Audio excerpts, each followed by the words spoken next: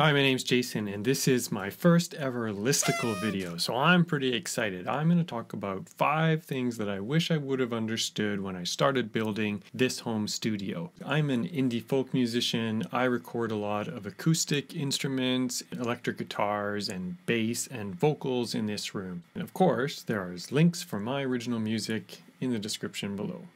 Thing number 1, and these are kind of in order of importance.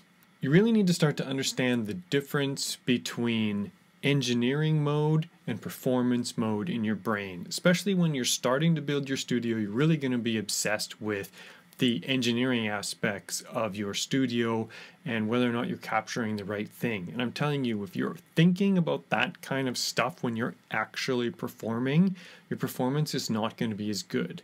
When you're setting up to record yourself, sure, do some experiments and listen back, but then when you're actually decided, okay, this is my setup, I'm going to do this, you really need to try to push all of that engineering stuff out of your brain and tell yourself, I'm performing now. One of the classic examples would be that you're worried about pushing the levels too high. Don't push your gain levels so high that you need to worry about it and you need to keep an eye out for a red light that might be peaking. Just turn the thing down and perform without worrying about that. And so when you do find a process that is working for you, I would suggest you stick with it. Obviously, you still want to keep experimenting, but there's a certain value in just having your notes, following the process, and just being relaxed about, hey, I know what I'm doing here, and keeping your mind on the performance. Number 2, which hardware do we really need? The mic is really important and the interface is really important. All of the stuff in between that, the rack of analog hardware, I think is completely optional at this stage of technology development. I'm not saying that's bad stuff. It's great stuff, but there are plugins now which are also great. And this is where you're going to get a difference of opinion between the person who started the studio 30 years ago and the person who's starting the studio now, because 30 years ago the plugins weren't as good. So they're going to swear by the analog gear. And I just don't think that's true anymore. And there's plenty of award-winning producers who will say, yeah, the plugins are great. So don't get tied up in knots thinking that it's not sounding right because you don't have a piece of analog gear. But you do need upgraded plugins, which I'm going to get to in a second. I'm just going to reiterate, the microphone is really important. Buy the best microphone you can afford. The interface is also really important. The interface is the one thing that's going to turn your analog signal into a digital signal, and then everything else is going to depend on the quality of that conversion. So I think it really pays off to have a higher quality converter as you can get. When you're just starting out, you're probably not going to be able to hear the difference, but I think in a few years, if you learn to pay attention to the details, you will be able to tell the difference between low and high quality converters. Now, I alluded to the plugins, so that's going to be number 3. Definitely get the upgraded plugins.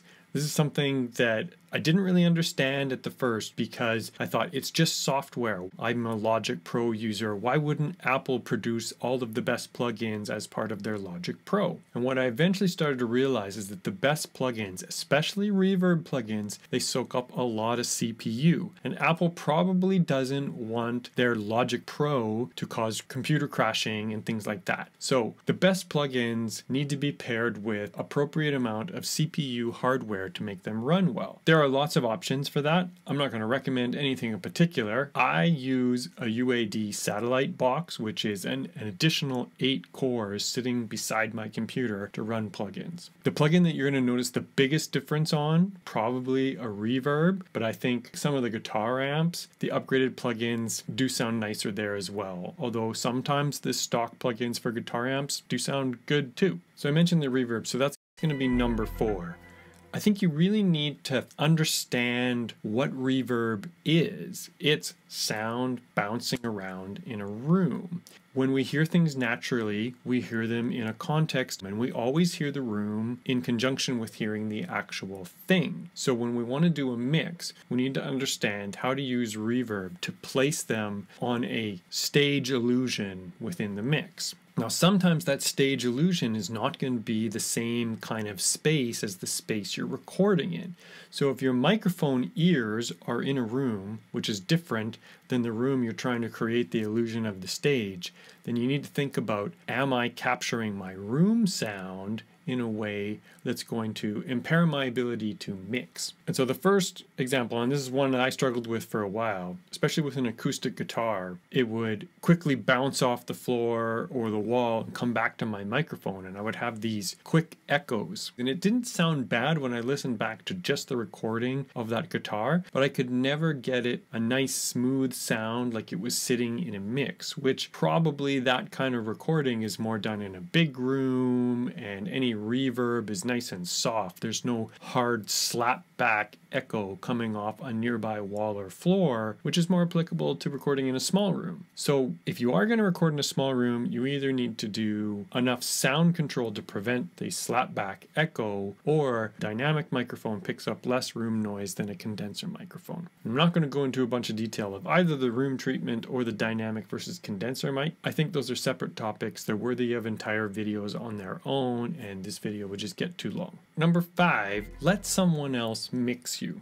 There's lots of people who are offering mixing services at various levels of development and price levels. There's a lot of advantages to getting someone else to mix you. One, it allows you to just focus on the recording stuff and you don't get distracted by the mixing. Mixing is a discipline unto itself, and I'm not saying you should never learn anything about mixing. A little bit of mixing knowledge is good, but I think getting someone else to mix you gives you an objective set of ears on your recordings, and especially if they have a little bit more of experience than you, then they can also help you do better recordings in the first place. They can say things like, hey, I hear a lot of slapback echo in your acoustic guitar recording. Could you maybe try recording that in a different way? It would save you up front from exploring all of the complications of upgraded plugins, because the plugins are really for mixing. You don't really need them for the tracking stage. It helps to have the plugins to listen to what you're doing in the context of how it would be mixed, and helps you understand, did you get it right? But ultimately you can get away without plugins at the tracking stage and just leave that for the mixer.